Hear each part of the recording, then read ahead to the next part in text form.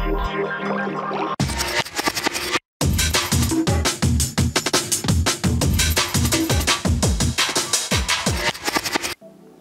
to MTALKS from MHouse. Meet the innovators in the Web3 and NFT space. We're still early, but there's no time to waste. Let's get started. Today, we have a true innovator in a very unique area of the generative art space.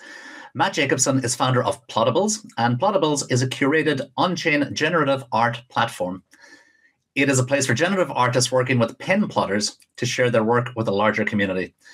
ArtBlocks founder Eric Calderon said Plottables was leading the way in the area of generative manufacturing. So we are very excited for this MTalk, and I'd like to extend a very warm MHouse welcome to Matt Jacobson.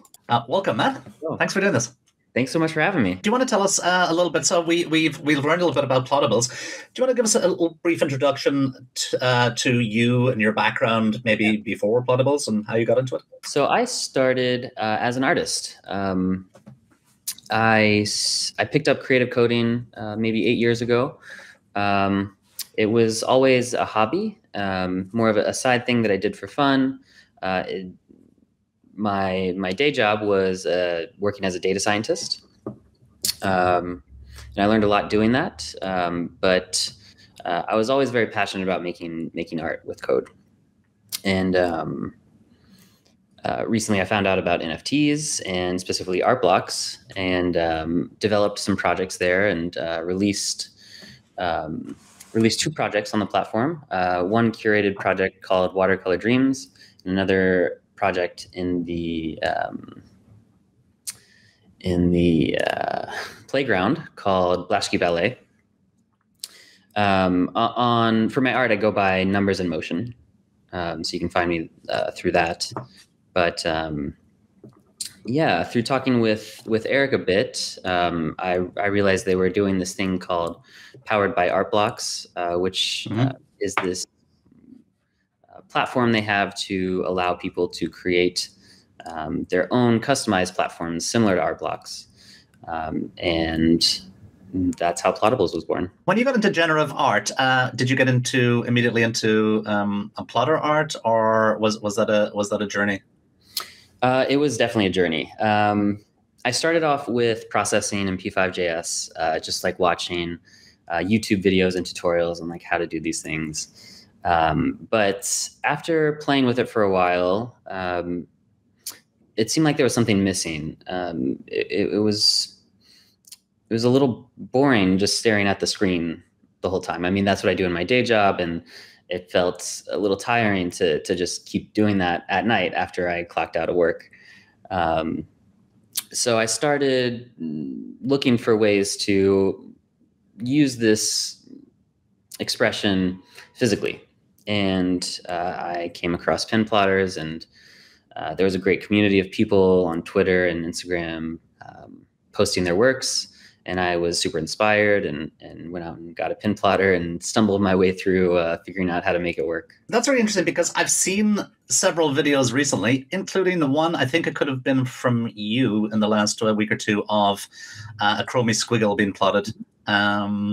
And that and the other videos I've seen, they're quite mesmerizing to watch. Yeah. It's quite interesting. So you have the artistic twist and the robotic precision. And it seems to, I saw a quote somewhere, and somebody said it sits at the boundary of physical and digital worlds, which I think it does. But it's what do you think is the attraction? There's many things that make it attractive, at least to me. First and foremost, the physicality, being able to bring something off the screen and into the physical world and be able to touch it and feel it and watch it be created in front of your eyes, and be able to put it up on your wall afterwards is huge to me. But beyond that, there's also this sort of introduction. Everything's so cold and calculated on the computer screen. But once you start bringing it into the real world, things don't always go according to plan. Sometimes maybe you have a pen plotter and it's going along doing its thing, and for whatever reason, the pen has a hiccup or something, and it misses a little piece of a line, or some ink bleeds out onto a portion of the paper a little more than than the other parts of the paper. And so, especially for generative art, it adds this whole other layer of randomness to the output, something that you don't have control over, like you do with generative art in the code. That's a good point. Yeah, so generative art, I guess that's rendered on, within the confines of a computer or a screen, is pretty much always, I guess, going to be the same. The only variable could be the type of screen used. But it's interesting, and I like plotters are not something that I was very familiar with, but I did a bit of research prior to speaking to you, and it was quite interesting because I learned that a lot of the thought that goes into these is around which pens to use and the type of pens, and do you use pencils, and then pencils wear down, and then you need to sharpen them and then adjust them so that they're the same height. And then I even came across people using paint and paintbrushes and how they can build into the code to instruct the plotter to go back and re-ink itself. I was going to say re-dip in the paint, or it could be done manually. So you get this, like you said, this I guess kind of organic element to it as well. Absolutely. And you're talking about just that moment, I guess, of bringing that out of the computer and onto something physical. And I just remember being a kid, and I think my first computer was like an Apple IIc. Then I just remember being about, I don't know, 13 or 14, and getting a printer and just being amazed. That same thing. And it was actually, that's the first time I heard of plotters, because I was like, oh, I wanted to get a printer. And, there were different types of printers. Then I was like, what is this thing called? Those dot matrix back then. And there were daisy wheels, I think they had back then. And then there was this thing called a plotter. And I was like, what is that? So I kind of learned what a plotter was then, but never thought about it too much since. But I do remember that first moment of printing something out. I have no idea what it was, but just having that thing become physical on paper and ink was amazing. So I can imagine, if you spend a lot of time, as you have done, I'm sure, coding this and creating these artworks, to have those come out as physical must be quite amazing. Mm-hmm. Yeah, definitely. During my research, I came across Tyler Hobbs' name quite a bit. He's obviously quite famous, I think we could say, in blockchain art, NFT circles these days. And it was interesting to see that he's been working on Plotter scripts for quite some time. His name came up a lot, and little pieces of code that he had created were referenced a lot.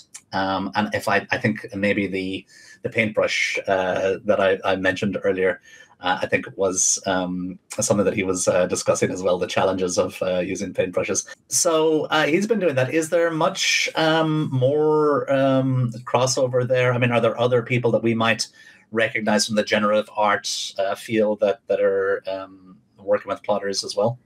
100%. I would say a large majority of the people that you're familiar with in terms of on-chain generative art have at least explored, if not like directly used, pen plotters in the past.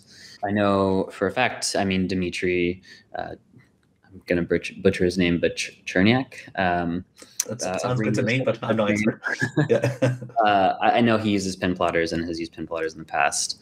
Rev Dan Cat, who has done a few releases on ArtBlocks, is also he started with pen plotters and is probably going back to pen plotters these days. Also, Jorge, I don't recall his last name, but he goes by Z Jorge on ArtBlocks.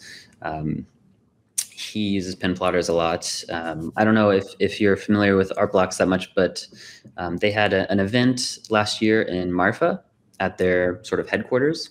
Yep. And Jorge brought his pen plotter to the event and was doing some live pen plotting. At that point, there was no connection to NFTs.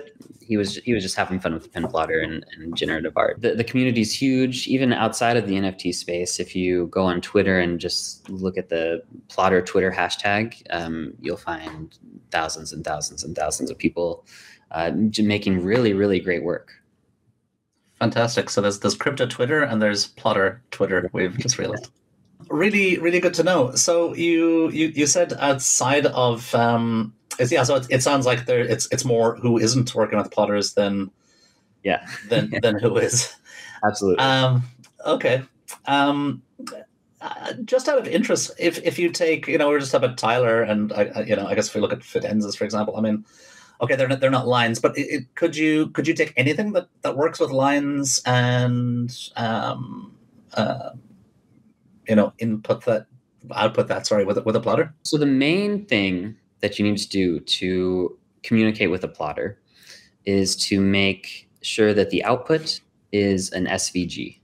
An SVG, as opposed to like a JPEG, which is just pixel based, like this pixel is this color, this pixel is this color. An SVG, on the other hand, literally stores the geometry in the file. Like if you go and open up an SVG file in a text editor, you'll see long lists of XY positions, and those are points that define a line, a curve. So that's all you need to do to communicate with a modern day pen plotter. Create an SVG. So I know Dimitri's work, even on ArtBlocks, has been all SVG based. I'm sure Tyler's work is all SVG based too.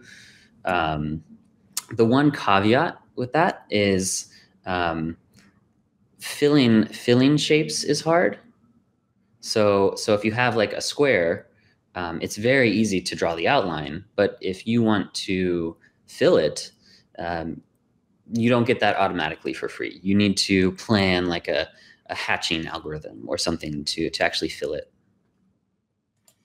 Okay, because it just works with lines, so you would need exactly infinite potentially number of lines inside a certain space. Yeah, either like fill it with lines, or you can fill it with dots if you want to do shading. Dots, good. Yeah. Mm-hmm. I'm not sure if that's a good question, but maybe it is. How big is the market? I guess we're looking at, thinking specifically blockchain and NFTs, plotter market. And you obviously have a marketplace called Plottables, right? Plottables.io, I believe. Mm-hmm. Yep. And are there other marketplaces for plotter art? That's a good question. Blockchain based, I should say, plotter art. Yeah. So the only other, it was not really even a platform, but it was more of a project release or an exhibition on another platform that I've seen that is dedicated to pen plotters, was an exhibition on Feral File, if you're familiar with that. They did an exhibition, a quote-unquote exhibition called Graph, where I think they got maybe 6 or 7 artists to release generative artwork where the output was SVGs and was intended to be plotted. And furthermore, with that, when you bought the NFT, you were entitled to a physical plot directly from the artist. So the artist would sell their NFT, and then they would get the address information and go through making the plot with their pen plotter, and then ship that to the purchaser. You mentioned, pre-NFTs, that there was quite a large plotter art industry, and there still is, right? Like a non-NFT, non-blockchain industry. How do you think it has it changed? And if so, how has it changed, do you think, since NFTs became such a big thing, I guess, over the last, let's say, year or two, when blockchain art really exploded? For the plotter community specifically, I don't think it's changed a lot, honestly, because these artists, while they can sort of make generative art NFTs with their normal workflow, there's always been this disconnect from the plotter and the piece of art.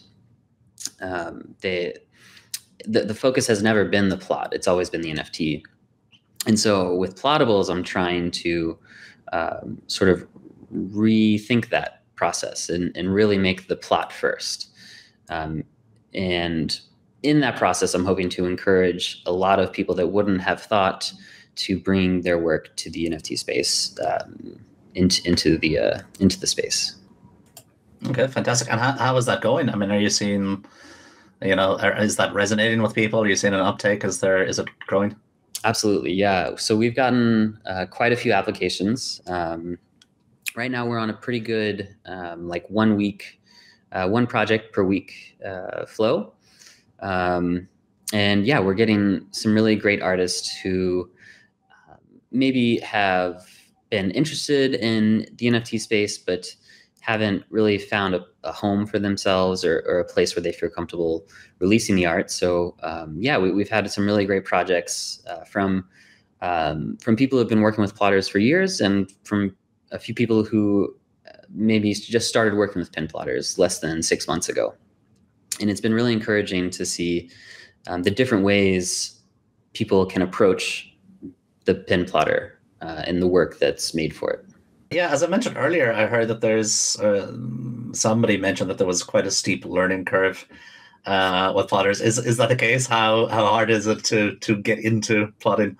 Yeah, it's really easy to make bad plots when you're starting out. There's just like a few quirks that you have to learn. You have to learn like how to place the pen and how to align the paper with your pen plotter so that the final plot, doesn't look crooked with respect to the edges of the paper, and like lining up different pens if you're trying to do different color layers on a piece, and even down to like which pens you want to work with or which papers you want to work with. These aren't things that you need to like figure out to start plotting immediately. These are sort of things you figure out along the way, and it's really just like, how do I make this look the best I can? Yeah. It's not that, if you use the wrong paper for your first plot, it's going to look terrible. It just might look a little better if you use like a higher quality paper or something. Or maybe if you use a fountain pen, you can get some more subtleties in the color of the ink, things like that. I wouldn't say it's a steep learning curve. I would just say there's a lot of little things to learn, and nothing that's like a roadblock that will make it so you try pen plotting once and you just realize it's not for you and it's just too hard. I don't think there's anything like that. I could tell from the way you're speaking that I guess you cross into different disciplines, like penmanship and types of pens and things like that, and also. You're talking about colors. So is it true that if you want to have different colors that you need to, I suppose it depends on the plotter, but typically you need to replace the pen? Yeah. So I think the standard like modern day pen plotter that you'll find most everybody uses is called an axi draw. Mm-hmm. And with the axi draw, it's set up in such a way where you can pretty much put any type of pen you want in. You could put a fountain pen and you could angle it so that it's at a 45-degree angle and touching the paper in the right way, or you can put in a giant Sharpie that's like an inch thick. Yeah. So if you want to do different colors, you have to sort of plot everything you want in one color, switch out the pen, put in the new color, and then continue your plot from there. It's not complicated. You just have to make sure that the new pen lines up with the old pen, because otherwise things look a little off. I can picture that. Okay. And who are the main buyers, would you say, at the moment? I'm sure it varies, but I guess what I'm wondering is who buys plotter art? Are they plotter owners or not? Do people buy the plotter art to print? Is that the correct, to plot, I guess, themselves? Or are they just happy to receive the plots from somebody else, or just happy to receive the files? I think we've seen all over the board. Certainly there's people there that are just interested in the NFT aspect of it. But I think the more vocal people, at least in our Discord community, have been the ones that have come over, mostly from like the ArtBlocks side, because there's this like small association with ArtBlocks. There's been a lot of people coming over from ArtBlocks and just being interested in what it is, and even a few of them have taken the leap into actually buying a pen plotter and starting a journey on like figuring all these things out that I just mentioned. So we have, I can think of like 2 or 3 off the top of my head that have bought a pen plotter for the first time, and these aren't artists. These are collectors that are just, they're interested in maybe even taking part in the process of creating the art. Um, so they bought a pen plotter, and they've started plotting all of their plottable NFTs, and they're just having like a lot of fun experimenting with it, like using different colors for the different layers of the NFT. And I think even one person plotted two NFTs on top of each other, so there was like this new piece of work made from two separate NFTs. So yeah, I think that's been the most encouraging thing to see is these people that have really embraced the platform and what it's sort of encouraging. I mean, I have to say, since researching this, it's crossed my mind because, as I mentioned earlier, I actually remember that feeling when I was a kid of printing my name or whatever it was out on a piece of paper and just seeing something digital turn into something physical. It's like it really there is a moment there where you're like, oh, okay. In MHAS, we are opening a physical blockchain art NFT gallery in Amsterdam, in the center of Amsterdam, in the museum district. And I was actually thinking yesterday, it could be just a really nice, just fun thing to have in there. Would actually be a pen plotter, just that people could, press plot or whatever, and then just see these pieces of art come in to physical reality in front of their eyes. I think that could be just quite a nice addition. I love that idea, and that's something I've actually been thinking about a lot. With Plottables having some sort of live in-person event where people can come. We'll have maybe 10 pen plotters set up. You can mint your NFT right there, and then just plug your computer into a pen plotter, and maybe you can choose the pens or the color paper you want, and you can leave with a physical pen plot of your NFT that you purchased. It's been a dream since the inception of Plottables. So it'll happen at some point. I just don't know when. My understanding is that the plotters you mentioned earlier, I think it was an Axie draw. I've seen that mentioned many places. It seems to be the kind of not entry level, but like good quality standard. Those are relatively affordable, I think, for most people. We're talking a few $100s maybe in that region. So the base version that I would recommend, I think, is around 500. I want to say maybe 600. Okay. But they have bigger versions. I think they have all the way up to like an A1 size that's like $1,300. But they also have like a super mini one, like the size of a postcard. That goes for like 300, I think. Yeah, okay, I'm excited about that now, actually, because all the time that we're planning this exhibition, I'm just, I really want to make it interesting for people and show them the history of blockchain art, but also to, where we can, just make it really tangible. And I think this is probably, I don't know, potentially one of the most tangible demonstrations of generative art and blockchain art. Yeah, very cool. Okay.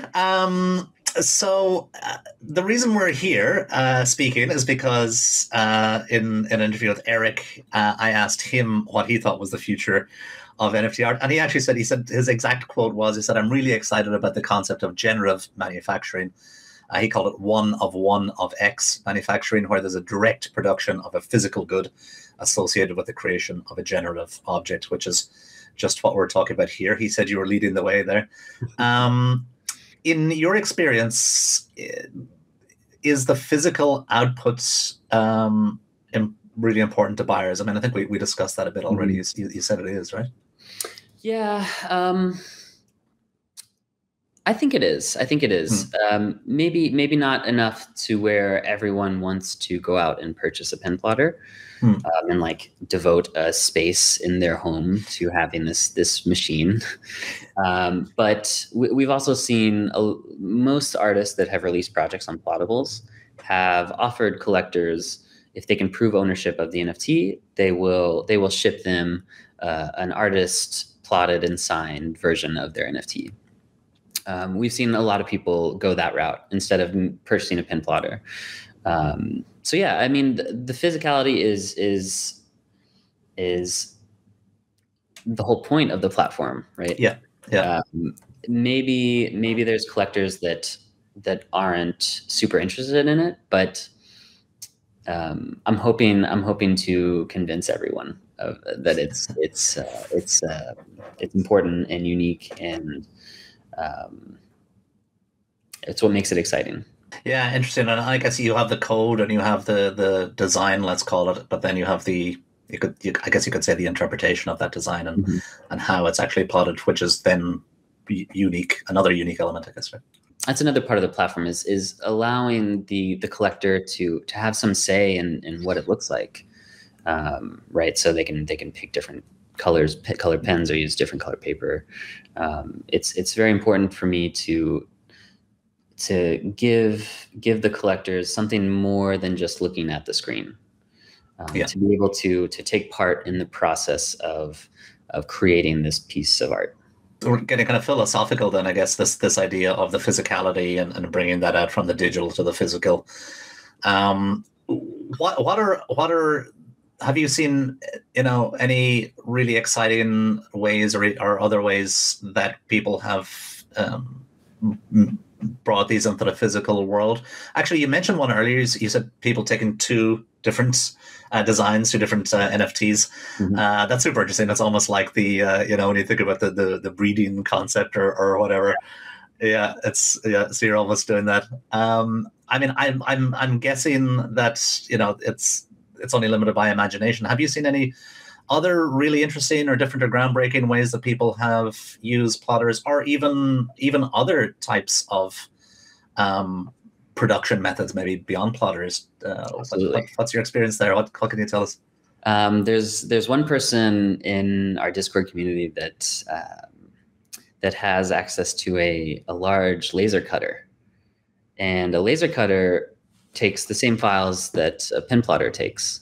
So they've been laser cutting their plottables work, and it's incredible. They'll laser cut it, and then they'll like stain the wood. It's just incredibly beautiful, incredibly beautiful.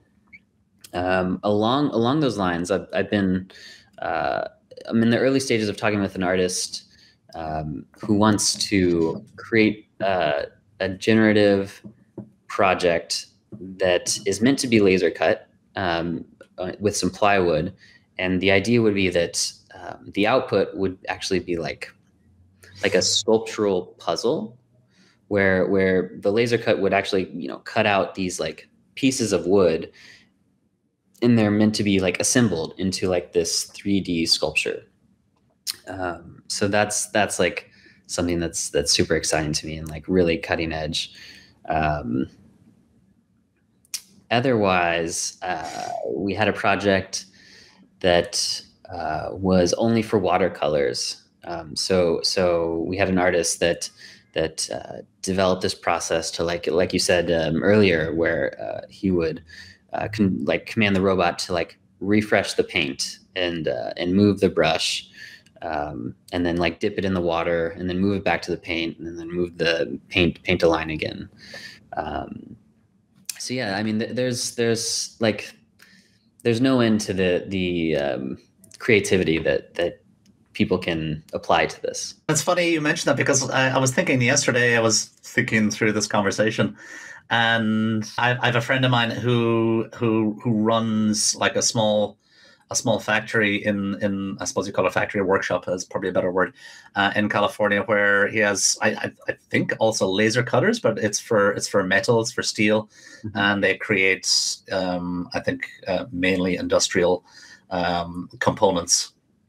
I know at one point they were creating some units for testing iPhones and things that the contract, but they would create these 3D. So it was not 3D printing; it was kind of the opposite. They were cutting away, but ending up with these 3D objects in steel mainly. And I was thinking about that. I was like, well, that could be interesting also, right? To apply something like this to that, either on a 2-dimensional plot, I guess, but potentially also 3-dimensional. Absolutely. I mean, that's maybe a year or two down the line, but Yeah. If I could figure out how to control a 3D printer over USB, like the custom software I have to control the pen plotters, um, and generative 3D printable platform sounds so exciting and incredible. For sure. No, it does. I can see it. So because you referred earlier to the plotter just a moment ago as a robot, you said. So I mean, if you look at it that way, I guess also, you're limited by the imagination of the artist, of the coder, but also then you're depending on the robot, if you want to use that word, then also that opens up a whole bunch of possibilities, right? If the plotter becomes, as you said, a 3D printer or a laser cutter or something that we can't really imagine now, then there's a whole new world of possibilities there as well, I guess. Absolutely. How do you think NFTs, or the blockchain side of it, the NFTs contribute to that? I'm just imagining this design and being able to replicate that through a robot on a 2D or a 3D piece, and then is obviously are NFTs necessary? But then I guess you could have ownership of that particular design, right? And then that's a good point actually. So part of the platform I mentioned, there's this interface where you can pull up your NFT. And there's this interface where you can plug your plotter into your computer and just click plot on the interface, and it will start plotting your NFT. This interface is you have to be signed into the wallet that owns the NFT to actually use this interface. So there are some steps to sort of lock down the NFT to the person that owns it. Of course, the code's on chain. So if you're motivated enough, you can go and run the code and get the SVG and figure out how to communicate with the plotter. I mean, I really did think it was important to preserve the uniqueness of the NFT and only give access to the owner to reproduce it. I also came across a quote from Tyler Hobbs, and actually that's what I was referencing earlier. He said plotters do have a learning curve at first, but he said the satisfaction of producing a real physical piece of artwork makes it all worthwhile. And he said there's so many interesting things you can create with a plotter. Most of them haven't been discovered yet. And if you experiment and try new techniques, you'll quickly find fertile new ground. Maybe we've covered it already, but what do you think are the futures? Is the future of plotters? Do you have any idea what those things are that Tyler is talking about that haven't been discovered yet? Can you project yourself into the future? Well, I can't speak for Tyler, but I have a couple ideas that I would find interesting to see done well and executed well. The one thing I have in my mind is to have some sort of interaction with the plotter. So while the plotter is doing its work, have some instructions for the person watching it to like physically interact with it. Maybe that's drawing on the paper at the same time that the plotter is drawing on the paper, or maybe it's moving the paper around so that the plot gets a little distorted or something. Yeah. Or this is a little more far-fetched, but maybe having some sensors built into the plotter where you can interact with it. Like it can sense where you are, where you're looking, and it can maybe try to chase your hand around or react to the expression on your face or something. What are your predictions, I guess, for the plotter space we just talked about? But you've developed actually quickly about that, because you mentioned this at the beginning. You said that I didn't realize that you said ArtBlocks has this service perhaps where you can develop your own marketplace. Is that how you developed Plottables? Yeah.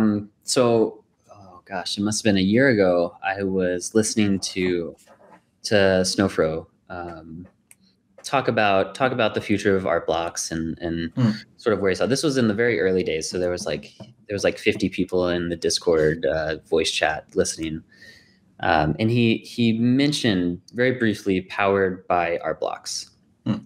And the first thing that came to my mind was, let's make a powered by ArtBlocks platform for pen pen plottable art. And I messaged him and I said, hey, does that sound interesting? And he was super supportive and really interested. It took them some time to figure out how to like make all of that happen on their side.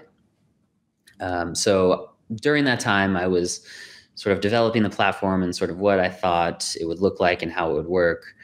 And eventually he reached out and said, hey, I think we're getting close. We might be ready. This was maybe 4 or 5 months later.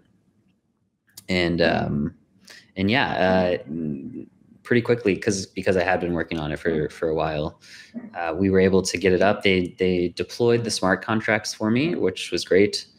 And they also, the main thing they provide is the backend rendering. So when somebody mints a Plottables token, it uses the same technology to capture a screenshot of the NFT running live in the browser. And then they also serve that, so I can pull in the image and show it on the website. Oh, okay, great, good. So you got that that reveal moment, I guess. Exactly. Are there other platforms like yours, or are you were the first, I guess, from what you're saying? I was not the first. I think I was maybe the second. I think the first one, Doodle Labs. Doodle Labs. Yeah. Okay. They are building. I mean, I don't want to speak for them, but the way I understand their platform is they're building a powered by ArtBlocks platform for collaborations between brands and artists. So, for example, one of the projects they did was a collaboration with White Castle, which is like a burger chain, and a generative artist who like made generative burgers as the NFT. Okay. Called Sliderverse, but yeah.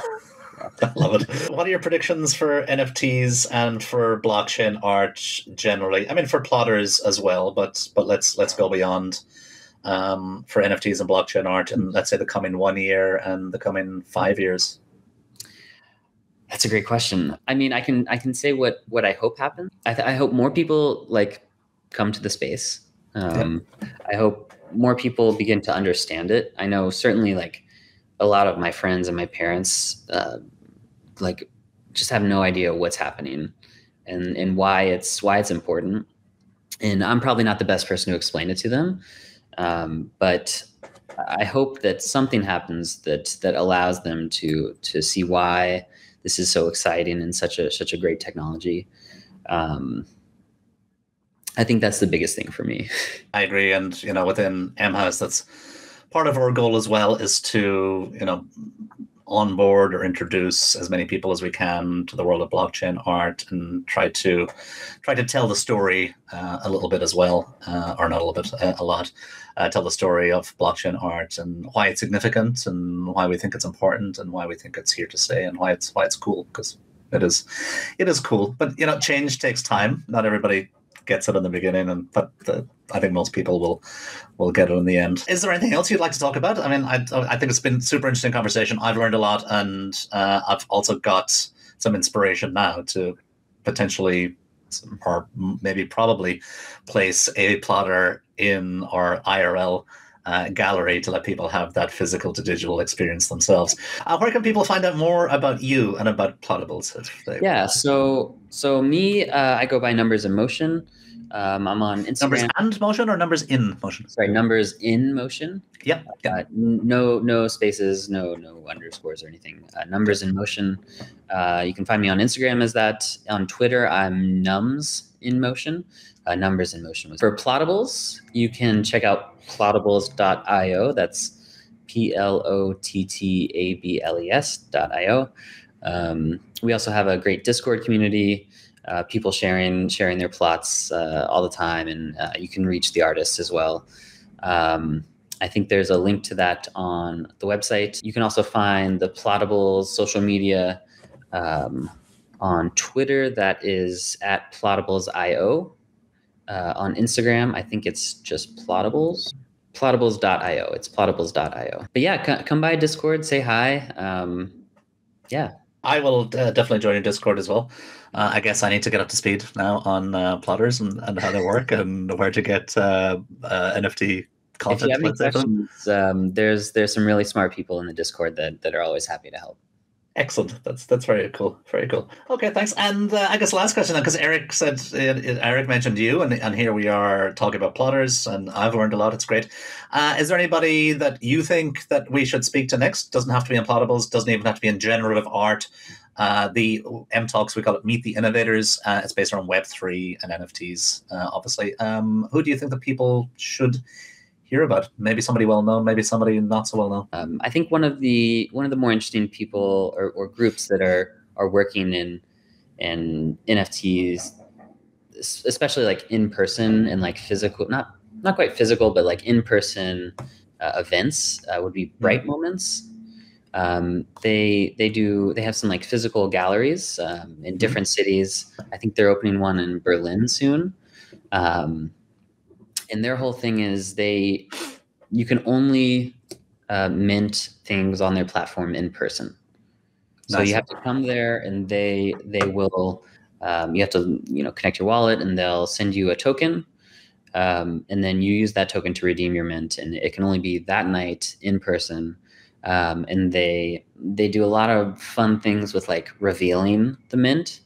So I think for an event in LA, there was like you would like get a massage and you'd had to like meditate or something before the NFT was revealed, and the NFT like came with some generative music, and it was very soothing. And they're just having a lot of fun and doing some really cool stuff. Okay, I love that idea, and that sounds like perfect group for us to speak with. So thanks. That's Bright Moments, yeah? Bright Moments, yeah. Excellent. Okay, great. We'll reach out to them. Well, thank you very much. I just want to say this is really interesting. It's an area I didn't know much about. As I said, I've got inspiration to get a plotter for the gallery, and Bright Moments would be certainly sounds interesting people to speak to as well. So Matt Jacobson from Plottables, I just want to say a huge thank you on behalf of MHouse and MTALKS. Really appreciate you doing this, and wish you every success with Plottables and with generative art and NFT and blockchain art generally. Thank you so much, and thank you so much for having me.